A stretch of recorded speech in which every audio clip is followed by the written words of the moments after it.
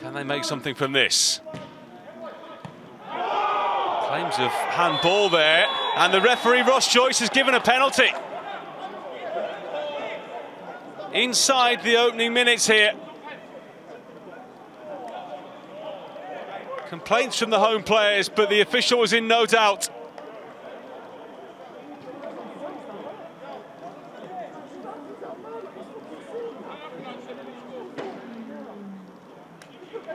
Leyton Orient will have the chance to take the lead from the spot here. Inside 7 minutes. It was the corner whipped in, and then it seemed to hit the hand there of Ryan Loft. Penalty given. Danny Johnson missed his last penalty against Bolton at the end of October, and he's missed this one as well. Orient's top scorer denied. Scunthorpe Mayfield, justice has been done.